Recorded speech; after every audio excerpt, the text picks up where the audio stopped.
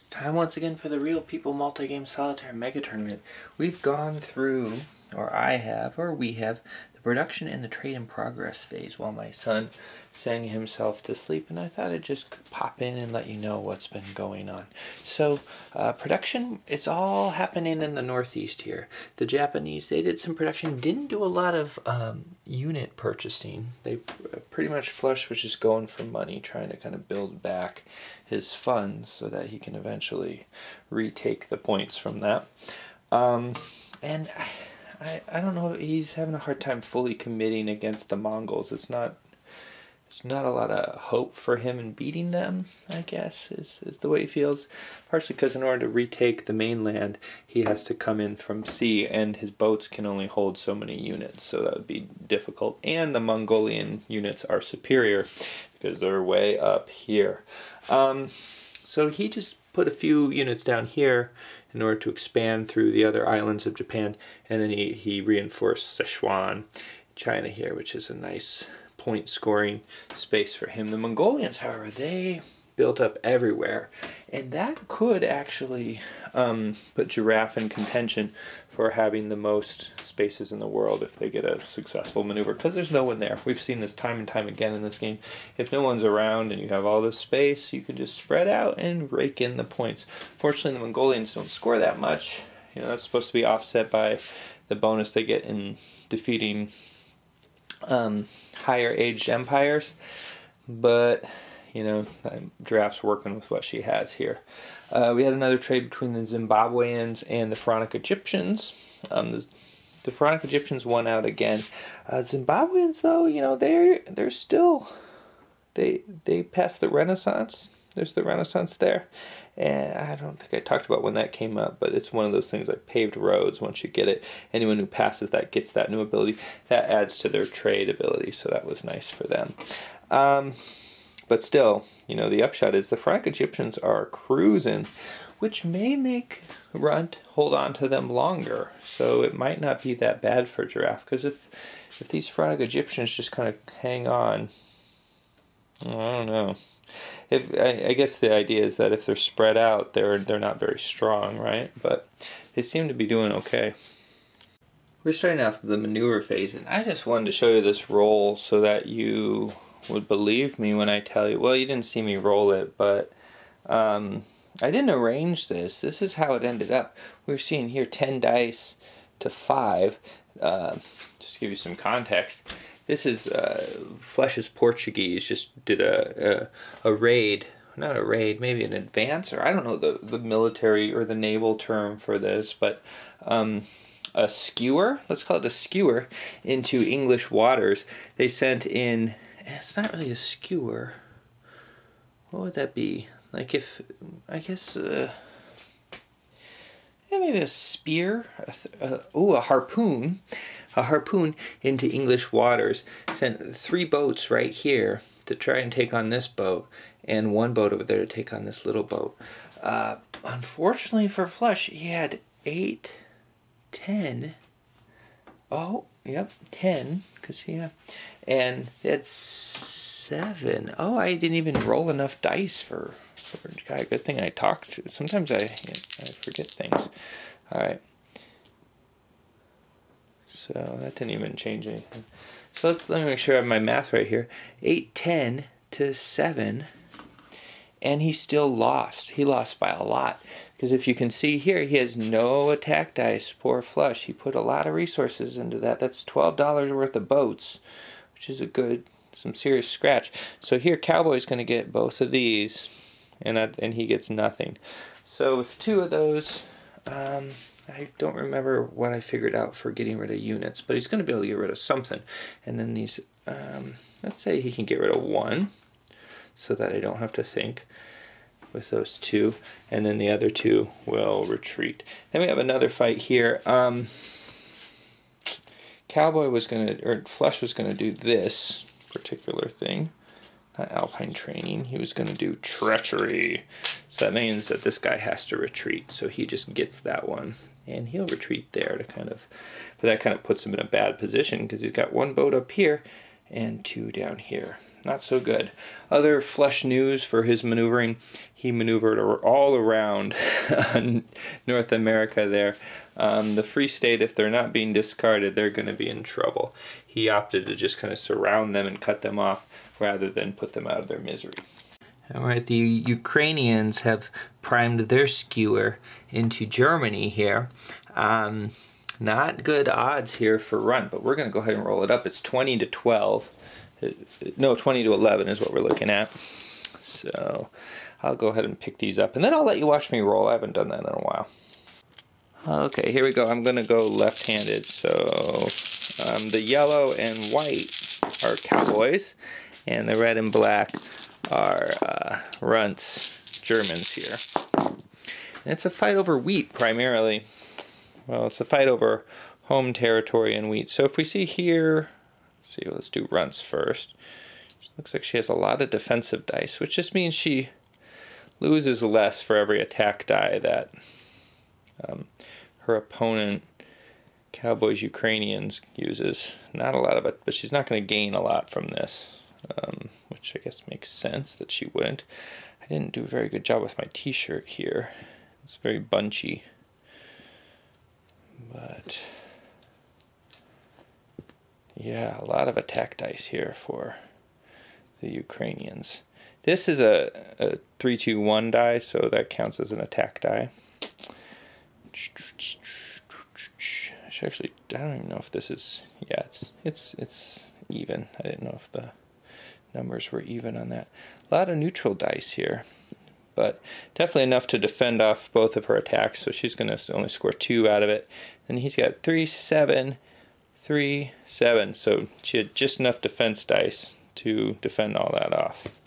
So he's going to be pulling in 7, she gets 2. Let's see what that does to the board.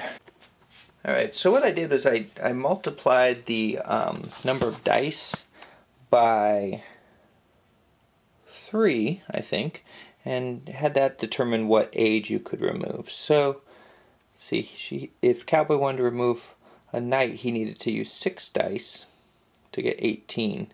Then he had a remainder of 1. There's nothing really he can do about that with that extra die. I forget, and maybe if someone's like just watched this one, or just watched the one before this one, or whenever it was I figured out what I would do with the age cards. I think it was like 4 times as many dice, was it? Or 3 times as many dice to manipulate someone's culture card. I don't remember, and I don't... if anyone remembers, let me know. I think it's 3 or 4 times. Anyway, it's not going to be enough to change any hands. So, upshot is he removed a knight, and the other knight retreated. I like how this works a bit better. It's not like, I mean, there's still casualties in the battle, but it's not so all or nothing as what I was doing before. I don't think it's perfect, but we haven't time in this life to be perfectionists, do we? The end of the maneuver phase saw a little change in the Colonial Labyrinth. Basically, not a lot though. Flush gained on Run at first. He had to use 3 guys to do it, only 1 was successful. But then Run's Geronimo over here was successful. And now he's flipping back this way, I guess. While I'm looking over here, I have to say, the Papal States have not been super effective, especially ever since this jihad came. They've just been maneuvering. She actually opted not to maneuver with the Pharaonic Egyptians and took the point penalty this turn for not enacting the jihad. But they just don't have enough forces to really hurt either the Portuguese or the Ukrainians there. So Run's going to have to do some serious soul searching with her Muslim papists. Although it turns out Giraffe's Free State decided to choose Destiny instead of discard Empire, she was actually counting on Flush extinguishing them for her. She played a Rare Conjunction in order to get rid of them. Rare Conjunction lets you do something else, another action. It's a really great card, actually. Some other action after you do an action. So she chose, after the Destiny, or to determine the Destiny, to be a brief life. Big civilized move by Cowboy. Cowboy's English. They caused an earthquake right here. Hurt his own Ukrainians, but I forgot to move them back. Hurt them a little bit, but it also hurt quite a bit the Germans. Not only destroyed wrecked their capital city. It's not destroyed, but it moved them back, and it also hurt the Papal States. So that's going to help his Ukrainians push in to Europe. Furthermore, he caused a currency crisis for the Japanese, which pretty much negated a lot of what Flush accomplished with the Japanese this turn. So a pretty powerful move by Cowboy. He needs to keep getting those civilized cards and use them to great effect, because that's his big advantage over most of the other people. I haven't calculated the Pharaonic Egyptians, but they had more reads at least than the English. I'm not sure if they do if they have more than the Phoenicians or not. He also got a bunch of money for his English. He found a gold mine, which was great. So that put him #1 taps on that score. So more points for Cowboy. Great. And we finished our round of scoring. Bit different this time. Runt only scored 11, so she's going down. Relative to Cowboy, who's scoring 13, so he's going a bit up. Flush and Giraffe are about the same. Giraffe got 4. Flush got, I think, 12 this turn. So very good round for Cowboy overall.